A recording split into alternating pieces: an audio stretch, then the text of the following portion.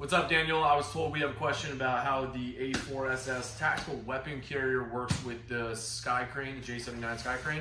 So I've got my Skycrane here, and I've got my A4SS here.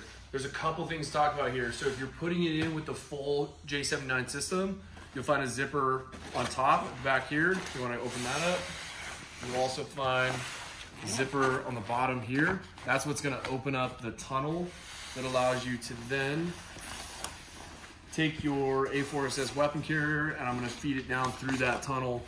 You'll see in there I have MOLLE webbing inside that tunnel, and so once you get it in there, you'll take the MOLLE webbing strap here, weave that down, and that'll secure it in there, and that's basically it. But one other thing to talk about with the Skycrane is the Skycrane system comes with what is also our G1 little brother zipped into it.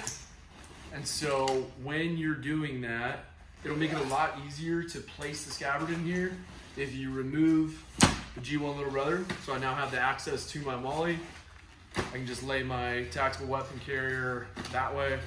I'll use my two Alice clips to secure it. I'll weave my MOLLE back and forth all the way down.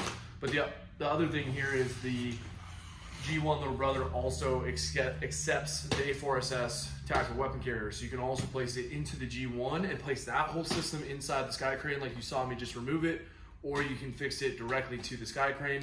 You got a lot of different options here. So in any case, you can simply undo your zippers, and then when that system is being used, the tactical weapon carrier would be accessible like that because the zipper's undone. It would be fixed in place there, or vice versa. You can do the same thing on the little brother, and you'll still be able to access the tactical weapon carrier. So hope that answers your question. If it doesn't, let us know, and we'll show you a different way.